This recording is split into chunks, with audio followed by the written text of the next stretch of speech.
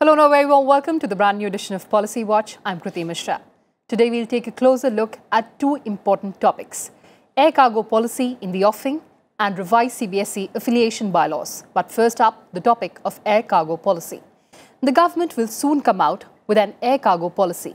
The aim is to provide thrust to air cargo, fuel growth of aviation sector and boost country's economy.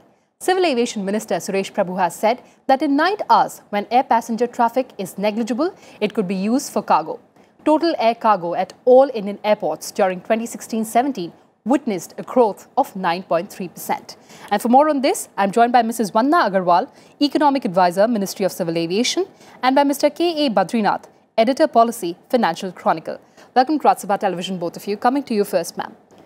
India's air cargo industry has to grow at around 13% to realize the vision of a national civil aviation policy to achieve the target of 10 million tons by the year 2027. How important is this comprehensive policy and when do we see it in the public domain? The air cargo policy is under advanced stage of development. We have already held a series of stakeholder consultations in small groups and in some of the regions. Presently, we are in discussion with the different departments and ministries for their comments, and it should be on the website for stakeholder consultations, open stakeholder consultations in the coming month. By 15th November, it should certainly be up. Right. Mr. Badarinath, can you please elucidate a bit more on the concept of cargo villages touted to be very crucial for air cargo industry? See, the air cargo policy, as Madam Aggarwal was saying, it was part of the original aviation policy that was already approved by the Union Cabinet. And air cargo policy in specific, perhaps the government has felt it was required for the simple reason that it has a lot of economic impact that is going to make. One, Make in India program can get a big boost because of the cargo policy. Second issue is that in a competitive world, perhaps somewhere down the line, aviation sector will have to compete with other modes of transport. Today, you don't have just travel by air or transport your cargo by air and that kind of stuff. You take it by road, you take it by shipping, you take it by elsewhere. So point here is, there is here now the more of a unified policy of multimodal transport policy.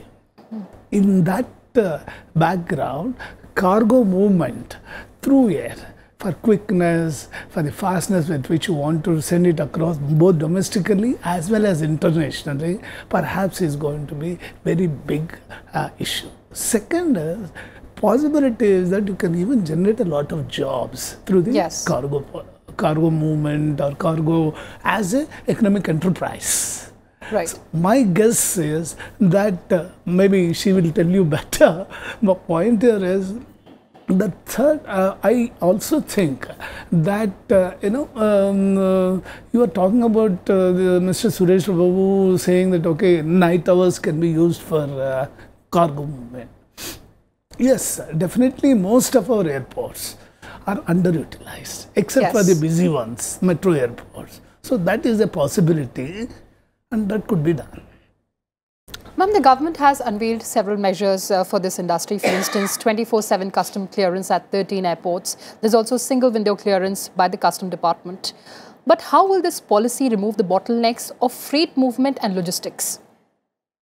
The cargo policy, of course, I'm not totally authorized to talk about the forthcoming elements, but let me just relate them to the national civil aviation policy, which Badri also mentioned.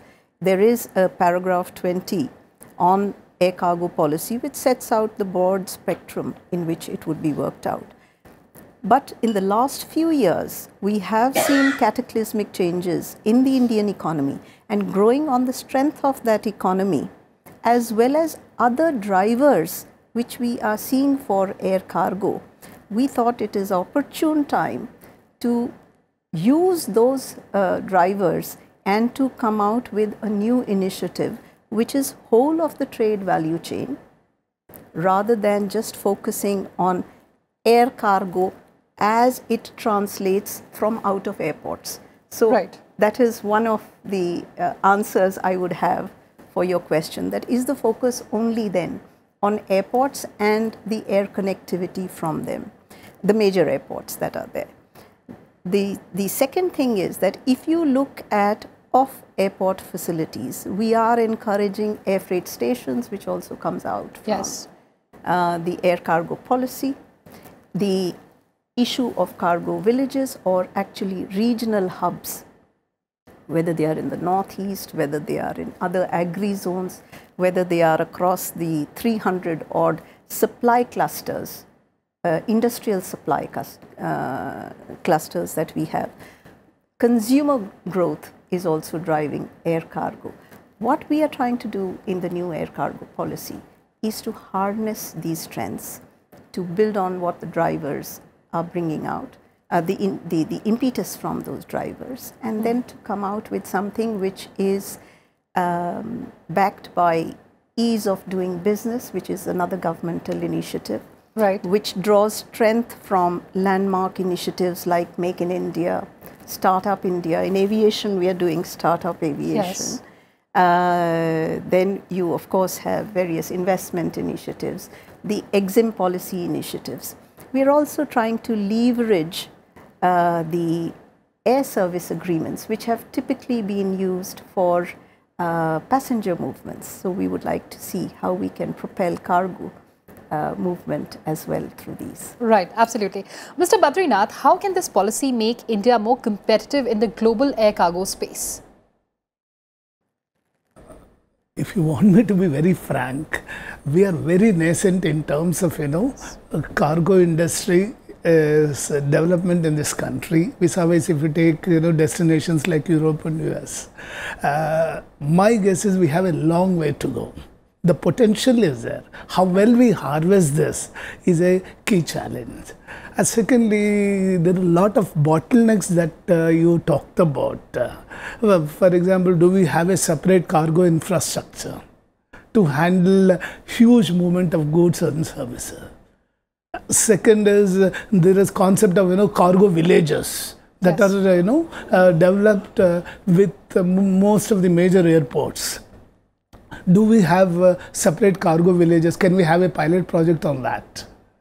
Third is point of can we rate different cargo terminals in terms of best of the practices that they are adopting? If these are issues which need to be imbibed into the policy that ma'am is trying to put together. Ma'am, how will you assuage his concerns? Yes, issue with Badri on some of those, for instance. I don't think that the Indian cargo is actually, air cargo is actually at a nascent stage. What we have achieved in the past few years shows that we are competing now with the best among the world. And I will draw attention to some of the initiatives which actually are the first of their kind in the world that India has taken. For instance, in air freight, India has established the world's first air freight corridor between Afghanistan and India. That is between Kabul and Delhi and Kabul and Mumbai. Kabul and Amritsar has also begun flights or dedicated cargo, air freight cargo. We have, for the first time, a digital freight cargo which is supposed to encourage and promote ease of doing business and reduce the dwell time that you were speaking about, and thereby also reduce costs between Mumbai and Schiphol Airport. So it's a dedicated e-freight corridor which is being developed for the first time in the world between any two airports which are cross-country. We have brought out we meaning India has brought out 2 digital booking platforms in air cargo for the first time. One of them is called, this is all in the private sector. So they are realizing the potential and the competitiveness of the air cargo or air freight space. Otherwise, why would private initiative come up to develop these 2 portals? So just as you and I sit in our houses and book a ticket through Make My Trip or yatra.com. So today potentially an air cargo can be booked out of any village in India using the cargo ego or a Rigel cargo platform. The only thing is that people have to get used to it.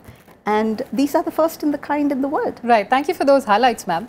But also the fact that India produces more than 400 million tons of horticulture products, and 30% of them perish before they reach markets. So how would air cargo be instrumental in ensuring that these items are not perished? Well, we have, through this new air cargo policy, sought to use actually backbones which are already there, whether they are related to the road transport sector, whether it is the postal mail, which has been, and courier system. So to set up aggregations and consolidation of cargo, and then to bring it on to, in a timely manner, into an air freighter or into the belly of any cargo plane, of any passenger plane. So we are taking up initiatives to do that. And of course, in parallel, there is the development of the fully cold chain link, the cold chain storages, the packing houses.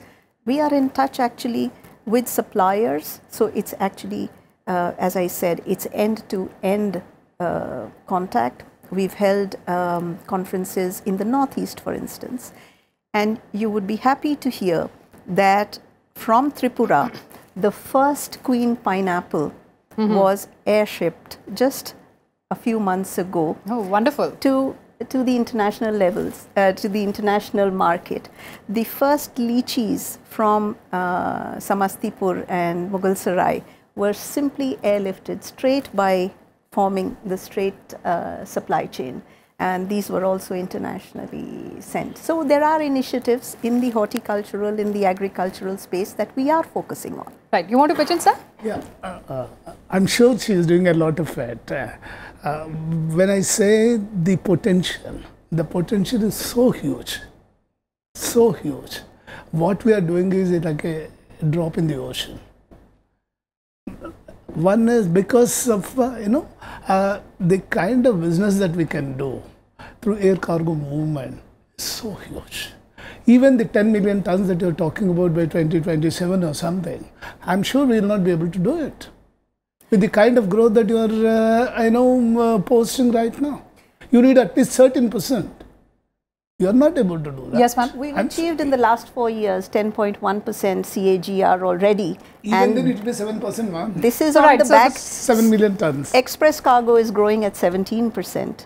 So if you put the whole thing together, I think we will more than achieve. Absolutely. So target. the picture is bright and potential is huge. On that note, thank you so much for joining us. So this policy will boost trade and economy of the country. Time for a short break. Stay tuned. Lots more on the other side.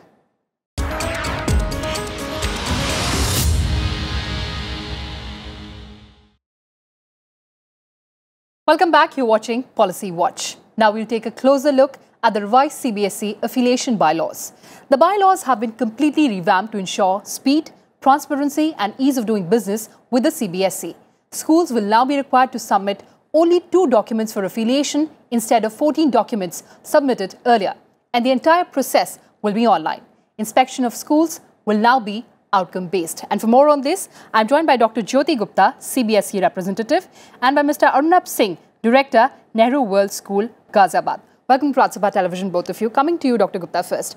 More than 20,000 schools of CBSE in India and in 25 other countries, around 1.9 crore students and 10 lakh teachers. Certainly these changes are very important. So what are the salient features of the revised bylaws?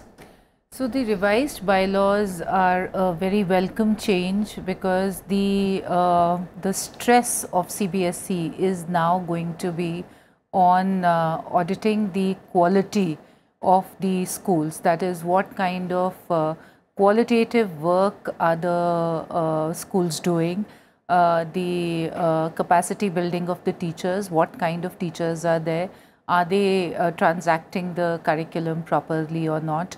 Earlier, where the entire stress was on the infrastructure and on the NOCs that were obtained from the state. So the CBSE was actually going through all those papers and granting the affiliation to the schools. Though yes, there was a check on whether the curriculum is being transacted, whether the NCERT books are being used, etc. But then there was just about that. So now with the new bylaws where instead of going to the state twice, that is both for the 10th and the 12th, now it is possible to grant the composite affiliation also. And also whatever work has to be done by the state in terms of, because it is a concurrent subject, and it is the state's responsibility to check on the safety and the security of the infrastructure that is provided by the private players. So the CBSE, once it has been granted by the state, will accept it as it is and will stress more upon the quality in the schools while granting the affiliation. Absolutely. Mr. Singh, also the fact that the simplified system will ensure ease of doing business with the CBSE, but how will it prevent duplication of process? It will prevent duplication of process in a simple way, like Dr. Gupta just said. The state takes care of infrastructure. CBSE comes in and actually talks about what are you doing in your engine room. They're not bothered about anything else anymore because the state has already taken cognizance of that and they've given those approvals. And if you read those affiliation bylaws, some beautiful things come out of these bylaws now which weren't there earlier. For example, the first teacher that gets talked about is a physical education teacher. The second teacher gets talked about is a special educator.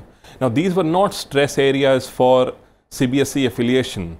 It was, what does the block look like? Is it painted or not? So I think it's just basically getting streamlined, and that's what should have been happening for a long time. He's talking about streamlining the process. There's another very important component, and which is a fee. So the bylaws say that there has to be full disclosure of fee and no extra charge could be levied in the garbo fee. That would surely be a huge breather for the students and the parents alike.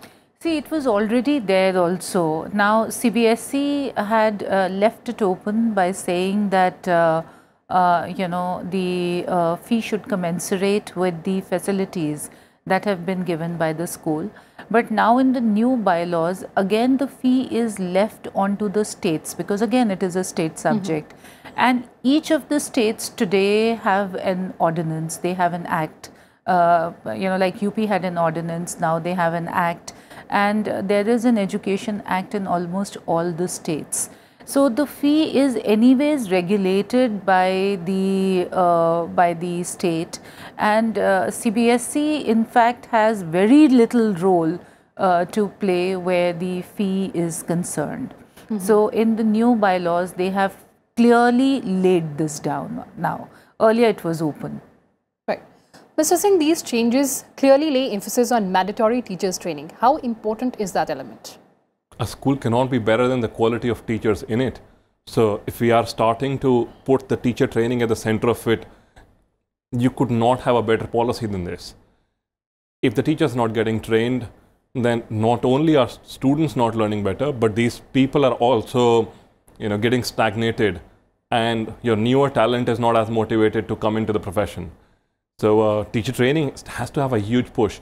In fact, I would say when you read the new affiliation bylaws, and it says we are looking at learning outcomes. So in this, the second affiliation inspection that a CBSE would do 3 years hence is actually going to be even more important than the first one. Because when I'm going to CBSE for the first time, I have just come till grade 8. I do not have a CBSE board result. So you can come in, you can have a look at how my classes are going or what my lesson plans look like. But I really don't have a track record, so to say. But when you come back to me 3 years hence, I would have had a track record of what kind of teacher trainings have I done, how have those teacher trainings actually impacted pedagogy. So this is brilliant news for schools that are wanting to do good work. I would like to say here that capacity building of the teachers is extremely important. So the teachers, when they come to the school, they come from various backgrounds. So it's important for the teachers to unlearn and relearn. So CBSE earlier never stressed upon the training of the teachers. In fact, when CCE came in as a concept, that was beautiful, the continuous and comprehensive evaluation. the assessments as were defined, in the CCE were actually like the assessments that are done all over the world.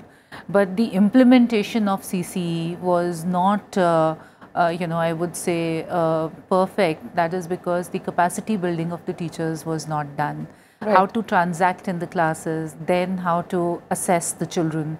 Though there were training programs, there were master trainer programs, but it wasn't mandatory. So if there is anything that is not mandatory and that actually calls for spending some money from the managements, people did not do the training. But now with the centers of excellence in place and equal stress being laid on 5 days mandatory training of every CBSE school teacher, I think a lot of quality will also come in. Right. Now, all the international boards, whether it is IB or it is IGCSE, there is so much being talked about the international boards and the quality of these boards. It is all because of the professional development of the teachers that is there as a mandate per year. Right. So I think with this coming in, both being the representative of the board, who was a part of the governing body when this decision was taken. Yes. To even as a working school who has been a working principal with yes. the board for a long time, I think it is a very, very welcome move. In the previous format, there were certain school managements who would feel threatened in getting their teachers trained, or they would fear what will happen if I train and this teacher leaves. While even back then they should have been more concerned with what will happen if I don't train and this teacher stays. But now that option has been taken away from the school management. Mm-hmm. So while there were some good schools or many good schools who were laying more stress or still laying more stress, and 5 days of teacher training would probably not even be 10% of the total teacher training that they're already doing. But these schools who did not have this as a central idea, they will be forced to invest in their teachers. Absolutely. That's a very important point. Also, ma'am, there's this category of innovative schools. Yes. Or specialized schools. Can you please shed more light on that? So all these schools that are doing more innovation, like there is one category of schools which will do only what is mandated.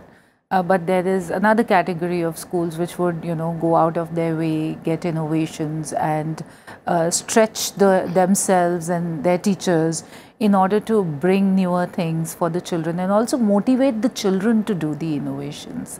So the stress is being like what Arunabh said was, once the affiliation is granted, then every 3 years there is a provision of re-affiliation. So re-affiliation would be granted to the schools which are innovating. So along with whatever are the mandatory things, they're doing that, but also the schools which are innovators, bringing newer technology, not only in terms of technology, science and technology, but also in the form of, health and physical education, in the form of co-curricular, in the curriculum, because we don't call them extracurriculars anymore. Right. So there has to be art in education. So whether it is visual art or it is performing arts, there has to be sports in education. So all this is going to be a part of the, the auditing process, whereby they will go check and only then re-affiliate if there is quality work going on in the schools. Right. Last comments from the two of you. How will these changes make our education system more robust and quality driven? Ma'am, you first. I would say that is where we need to go, because this is not the time for more regulations. Because where the schools are concerned, the only thing that we've been talking about is regulation, regulation and regulation. Right. Now is the time to give or to empower the schools and to see as to what is the level that the schools can go up to. Then set examples and let the other schools follow, because somewhere the quality has to come into our system. So the new laws that have come in, you know, the timelines are changing. Instead of granting affiliations in 2 years, 3 years, there are cases which are not cleared for even 6 years. Now, due to the fast track system, you know, people will get the affiliations in 3 months, 6 months. But yes, once the affiliation is granted, they can't sit in peace, because 3 years hence there's going to be even a more rigorous you know, check on what they are doing. So somewhere I think the quality will come in. And where we talk about CBSE, you know, state boards are different, but CBSE is one organization which is catering to the diversity of this country. So Absolutely. We have a school in Delhi, we have a school in Mumbai, we have a school in even the remote parts of UP, Bihar, Northeast. So in order to ensure quality even in these places and parity, it is important that the quality checks be made, because one board exam, 192% of a Delhi child is equivalent to 92% of a child in Northeast also. Mr. Singh, your take on the quality? So every developed country has got a developed education system where focus has been on qualitative improvement. So how I understand these new bylaws is from a quantitative check, we are starting to talk about a qualitative check. And like many other policies, the implementation of this new format is actually going to be the key.